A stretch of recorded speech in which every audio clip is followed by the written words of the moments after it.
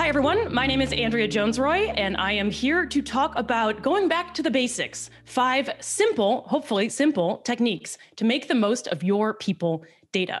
Now, first of all, why do we need 5 simple techniques or any simple techniques? There is awesome stuff going on in data science, machine learning. We've seen a lot of stuff at this conference already. Why do we care about this simple stuff? Well, here are a few things that I'm observing and frankly feeling myself that suggest going back to the fundamentals could be helpful. 1, I don't know about you, but I feel like I'm drowning in data, but also somehow at the same time don't have enough. I also find a lot of anxiety, especially when I talk to leaders of companies who are trying to work with data to better understand their people. They have this pressure that if they aren't doing, deep learning and neural nets, what are they even doing? Why are they even bothering if it's not the latest and the greatest?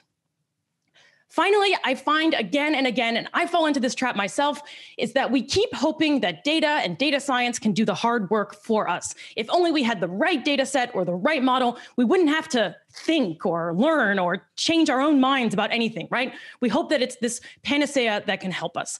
Alas, all of these tensions are getting in our way of actually getting clear understanding of what we care about with our people data and frankly, lots of data. So before we go on, who am I and why am I talking about this? Well, I'm a professor of data science at New York University and the director of undergraduate studies at the Center for Data Science. So I spend a lot of time thinking and talking about how to be a data scientist, what good data science looks like, techniques, etc. I also work as a consultant with huge global companies as well as small or more lean startups, and I typically help them with their data, their people data problems. And I teach a course and I'm writing a book on data science for everyone. My belief is that everyone can be a data scientist if they're willing to put in the work. And I really hope that folks out there who might be intimidated by data science are not. And those who think that they must do the cutting edge can say, well, it also counts as data science if you're doing the fundamentals.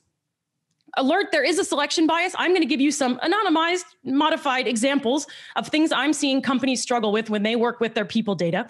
But there might be some selection bias because I tend to get called when companies say, I have this data and I have this problem, help me solve it with this data, or what data should I get, or evaluate the results of this study, help me with my model, et cetera. So it could be there are a lot of companies out there that are just killing it, or a lot of companies that don't care about data. They're probably not at this conference. So I am seeing the ones who are saying, oh, I need some help, right? So maybe this isn't fully representative, but hopefully, well, not hopefully, I think it probably is. Okay, so my assertion to you today. 1, we can do lots of awesome things with data science techniques like machine learning, deep learning, all kinds of stuff. So cool. But we can also learn a lot from much simpler techniques that you probably already know, or maybe learned and forgot, or maybe you never learned them. Well, now is the time, right? And they're not as hard to learn as things like unsupervised machine learning. So also cool. And I know what you're thinking. And yes, I do my own graphics. Thank you. So my final assertion, not only are simpler techniques cheaper and faster, but, and this is heresy, you might also learn more, gasp, than with fancy methods. So cool. Yes. Oh my goodness. Oh, thank you. Thank you. Hold your applause. Please sit down. Yes. Thank you. Thank you so much. Okay. Now, all of you out there today, there's probably a diversity of folks out there. Some of you might be thinking, hooray, teach me some simple, useful techniques. In that case, I hope this talk offers some helpful tips. Many of you might be thinking, oh, I vaguely remember this stuff. And hopefully this talk will give you helpful reminders for things you already know and maybe are rusty on. Or you might be in the third category, which is I not only know all of this, but I never want to hear about it ever again. If we were in person, I would say something fun like, well, at least this talk will pass the time until drinks. But since we're all just at home, you can fold laundry while I'm talking. Keep listening just in case. But look at those towels. They're not going to fold themselves. All right, we're done. Now, what are my simple techniques? 1, be humble, but not afraid. 2, the scientific method to the rescue. 3, down with the tyranny of means. 4, this is going to be controversial, but I'll say it. Your obsession with statistical significance is probably leading you astray. And if you don't believe me, I put some stars, so now you know it's important. You don't know that. More on that. And finally, thou shalt not select on the dependent variable. Finally, I will ever so quickly give you a further airing of grievances because there's always more problems that I have. All right. So step 1, Be humble, but not afraid. Famously simple, right? Now, I know this sounds like something that Jon Snow would advise to Samuel or someone else. And by the way, I like this picture because there's a random person back there. These are the people who didn't attend the conference. They won't learn to be humble, but not afraid. Eventually, we hope they will, right? But what I mean by that in the context of people data is your data probably isn't as good as you think it is, but that doesn't mean you have to throw it away. So a few reasons your data is probably not as good as you think it is. One, selection bias. Often when we're working with data, like the results of an engagement survey, we are not working with a random sample. Much of statistics is built on the assumption that we are working with a random representative sample. We are not. Measurement is a huge topic, and it's my favorite. I love them all, but especially measurement. Find me afterwards and let's talk measurement if you want to. You're probably not measuring what you think you're measuring. A lot of companies, when they want to measure talent, they measure something like leadership, and they rate someone on a scale of 1 through 5 or whatever. I argue that often these leadership measures are just picking up how much you like someone.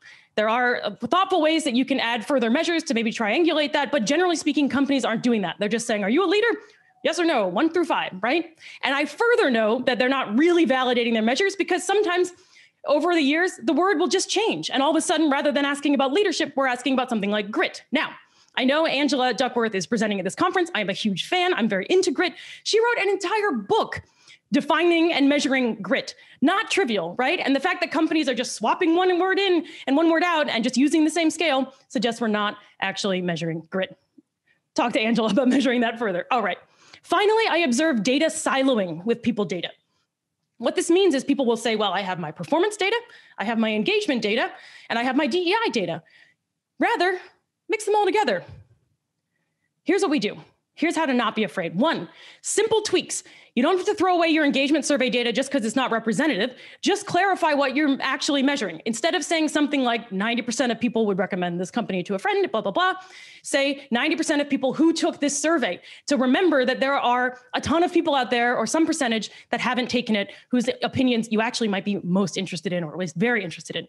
By the way, companies often throw this out, but the participation rates are data. If more and more people are not participating in your engagement survey over time, that's information. Ask yourself, how do I know I'm measuring what I think I'm measuring? There are techniques out there called conceptualization, which is what do I mean by the thing I'm talking about? Leadership, grit, and operationalization. How am I going to turn that into a number? And how am I going to go back and check the validity that I'm measuring what I want? I don't see companies taking that step. Also ask, what am I not asking about? I'm hyper-focused on leadership or grit. What else could I ask about? More on that in a moment. And remember that all data is DEI data. And performance data in particular is not objective truth. There's similarity bias. There's what we're looking for in the first place. There's context that we have to take into account. Too often I see companies say, this person is a 4, this person is a 5, as though it's capital T truth.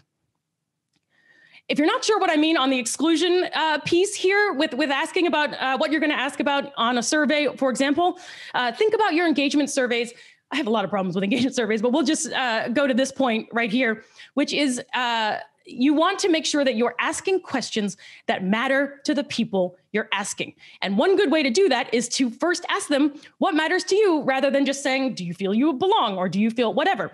And if you still don't believe me, I invite you to think back to a simpler time when we had planes and airports. I don't know if anyone remembers that, but I used to fly Delta, no big deal. And after every flight, they would send me these surveys that made me angry. They would ask me questions like, were you greeted at the gate with a smile? And I would say, oh my God, I don't care. I care that the plane didn't crash on my way to where I was going. Ask me about that, right? Yes, no, that's the whole survey. So make sure you're asking your people what they want about what they want to tell you. And how do you tell what they want to tell you? You ask them. Okay. So to sum up, this is a long one. The rest will be shorter, but this is a big point, right? Here are the battles that we're fighting with our data. There's selection bias, there's measurement issues, there's siloing. The results, and I couldn't find a sword image, so we're using kitchen knives. So ask, who am I over and undercounting in my data? How do I know I'm measuring what I want? And remember, performance data does not equal truth. Data about your people is data about your people. We don't have to keep it in separate categories. And for those of you who are like, wow, working with Andrea as a consultant must be really obnoxious. It is. This is pretty much the Andrea Jones-Rooy consulting experience. I have a lot of problems with your data, and you're going to hear about it. All right. The rest of these will be faster. Okay. The scientific method to the rescue. If you aren't sure where to focus your analysis or what data to collect, start with a good old-fashioned theory and hypothesis. It doesn't sound exciting, but it's helpful. Here's what I see most organizations do. They say, I care about DEI. Here are tons of metrics about demographic identity. Oh my goodness, women and Black employees are more likely to leave. I better freak out and implement all kinds of best practices without actually thinking about whether they apply to me. So I might do something like form an ERG, conduct a survey, and hope for the best. Or ask Black employees about their experiences and then ignore the results because they're not statistically significant, more on that to come, and or dismiss their interviews as anecdotal. Instead, try the old scientific method and ask a question. Why are Black talent leaving the company? Observe, they're more likely to leave. Have a theory, maybe it's a lack of inclusion. Come up with an observable implication based on that theory. If you're getting talked over at meetings or interrupted, you don't feel you're included and you're more likely to leave. This is just one view, right? There could be a lot, and probably ask Black employees what they think as opposed to listen to me think about what the issues might be. Now I know to collect data on speaking time. And if my theory is correct, I should observe that being interrupted predicts leaving. And if I do observe that, I can then refine my theory, explore more avenues, and implement policy. The only two stages in our data analysis that actually involve data are observation and this collection and testing. Otherwise, it's all thinking. When we think data science, we tend to think spreadsheets and graphs and data dashboards, more on those in a moment, but it's actually mostly sitting and thinking really hard about what to look for and how to know if you've learned something. So in sum, if you're overwhelmed, don't know where to start or what data to get, begin from a place of curiosity, ask questions, use a theory and a hypothesis to focus your analysis, and then look for observable implications. And then have a drink. Why not? Well, or not, whatever. 3, down with the tyranny of means. There is a ton of value to starting simple. That's my whole point. But there are also lots of techniques that I see companies miss between the mean and machine learning, right? A lot of times they say, this is the mean of the engagement data. Now let's make a machine learning model of predicting it from now on, right? There's a ton in there that we're skipping. So I often see companies do things like this. They say, the mean engagement scores between men and women are the same. There must be no bias. The mean performance scores between white and Asian talent are the same. No bias. Instead, try and hold on to your hats. This is very sophisticated. A histogram. Yes. I study and teach and practice data science, but I am telling you the strongest value add I think I give to companies is a histogram, in addition to complaining about data, right? Histogram, you see a very different picture. The means might be the same, but there are very different experiences of the people in your company from different groups. If you don't have it in you for histograms, just do the standard deviation, right?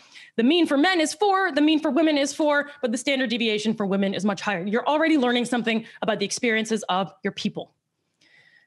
Almost there. Your obsession with statistical significance is probably leading you astray. No, seriously, this is so important. And I just cannot emphasize how much companies get fixated on this and miss important results. So what do I see companies do? I see companies observe things like, the mean performance scores are 3.9 for women and 4.0 for men. And oh my gosh, the difference is statistically significant. Let's freak out and change everything. Or they say, the mean performance scores are 3.2 for Latino, Latina, and Latinx talent, and they're 4 for white talent, but the difference is not statistically significant, so snooze fest, I don't care. Whew, oh my goodness. Instead, I recommend remembering that statistical significance rewards sample size. If you are working with a population that is very small, the gap in the mean or whatever metric you're looking at, the gap between that population and another one must be much bigger for statistical significance to pick it up. Whereas if you're working with 2 large groups, say men and women at your organization, you're much more likely to pick up statistical significance with a small difference. So you're actively ruling out the experiences of minorities in your company by being hyper-focused on statistical significance. Instead, you don't have to throw it away. It's still a piece of information, but there's a lot else out there that you can think about. So focus on substantive significance. Is this a difference that's something a decent person who wants to run a fair and equitable company, am okay with? 3.2 versus 4 is not something I would be okay with. Last one, thou shalt not select on the dependent variable. So don't just study the outcome you want to understand. And this is a subtle point. What I see companies do is say things like, I want to understand why Black talent are less engaged. Let's ask the Black talent. I want to understand what makes someone a top performer. Let's study the top performers. Okay, but you're missing part of the picture, an important part of the picture. Instead, ask all groups about engagement and then compare the reports from Black employees, Asian employees, et cetera, and study all performers and then compare top, mid, et cetera. Why do this? Well, this is not obvious, but and it's very common. We want to look at people who have the outcome we want and see what they do and emulate it. So I interviewed, 100 high achievers about their morning routines, and I want to learn something. So let's look at successful people and see what we can learn from them that they all do. We see this a lot with age, right? These people have lived to 100. What do they all have in common? Usually, it's that they have a martini every day at 5 or something like that. And what we're missing by only looking at people who live to 100 is all the people who also had a martini every day and did not live to 100, or all the people who are not morning risers or who are morning risers and who aren't successful or whatever, right? And if you think this is like an outdated thing that no one does anymore, this is literally a headline from the New York Times not too long ago. This 105-year-old beat COVID. She credits gin-soaked raisins. So we've got some sample size issues. But again, what do all the people who've beaten COVID have in common? Gin-soaked raisins. But okay, I'm not a medic. We'll get Dr. Fauci to weigh in on those. I will not go into these in detail, but I would be remiss if I didn't list a number of other further grievances that I have. Since we're digital, you can take a screenshot and find me on Twitter or in a networking session, and I'm happy to talk to you about them. Generally speaking, the punchline is dashboards are overrated. Data-driven insights are not a real thing. Humans find insights using data. Okay, we are steering it, and our biases and our everything else are involved. And when in doubt, before you invest in fancy methods, please invest in better data. So recapping, I gave you 5 simple techniques to make the most of your people data. And you might be saying, now, great, Andrea, but how am I going to remember these? Well, I have a handy guide. But humble but not afraid. Humility. Hypotheses. Histograms.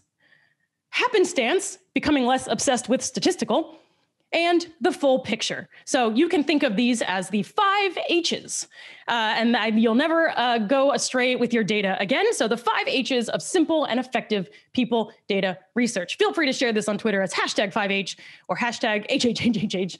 I don't know if 5H means something else. I know 4H is taken, but hopefully not. All right, thank you very much. Have a great rest of the conference.